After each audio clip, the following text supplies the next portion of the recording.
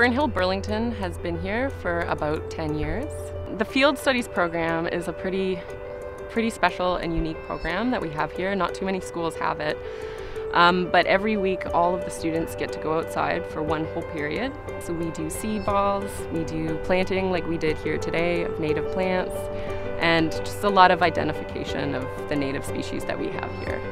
The students can look out and see all of the buildings and the wires and the traffic and know that because this space is protected, this is a place where birds can rest on their migratory path.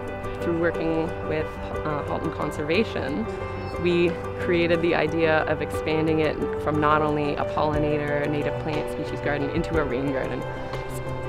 My approach to stewardship in terms of the environment is, with my students, I try to teach them that it's our job to care for and to learn to love and to be responsible for the environment here.